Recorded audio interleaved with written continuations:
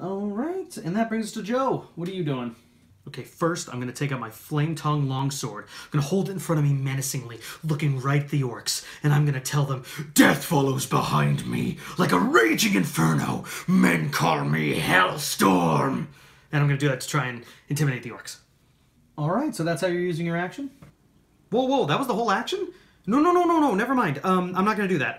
Okay, instead what I'm going to do is I'm going to still get my sword out, but I'm also going to get my shield ready, and I'm going to use half of my movement speed to snake around the cave back there, and what I'm going to do is I'm going to use my Warcaster feat to cast Fireball at 5th level, okay? But I'm also using 2 sorcery points so I can actually quicken the spell, and it's only going to be considered a bonus action, okay? Okay, so I'm going to use the rest of my movement speed to go up to the Orc War Chief, who I'm going to make an attack against. Now, I'm definitely going to get to go first because I have a +5 to my initiative from my alert feat, and I went ahead and rolled earlier while the orcs were talking, so I made it. Now, I also have 5 levels in Paladin, which means I get to attack twice. Now, I had to use my lucky feat, but I got to re-roll, and I have an 18 on the first attack, and it was a natural 20 on the second attack, okay? Now, I'm also going to dump a 3rd level smite onto the 2 orcs, if they make their dex save, which they're not going to make their dex save. My charisma's like stupid high.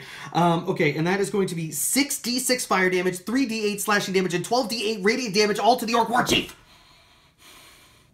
Alright, roll damage, I guess.